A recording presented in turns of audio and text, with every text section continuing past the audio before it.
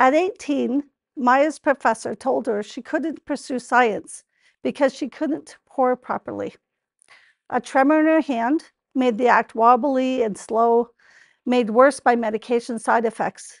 But she could explain every reaction and understood why each substance mattered. Still, her professor labeled pouring as an essential requirement. He offered no adaptations, no alternative demonstrations of competence, just a firm belief that pouring was the gateway to doing work in a lab. In other classes, Maya thrived. She presented complex lab theories, collaborated with peers, and her professors helped identify meaningful roles on lab teams that didn't require her to pour. Instead, she took on more complex responsibilities such as designing experiments and analyzing the results. These faculty members didn't lower expectations.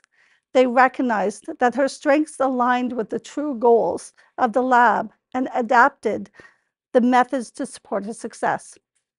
But one rigid standard could have derailed her persistence in higher education and science altogether. Maya's story isn't unique. She, like others with a disability, encountered ableist systems. She didn't fail science, but science almost failed her, especially if she believed she was not capable. Years later, Maya leads a lab. She's designing experiments that save lives. Her team uses adaptive tools, voice controls, and a robotic arm that pours solutions with more precision than a human hand. It's not a workaround. It's innovative science.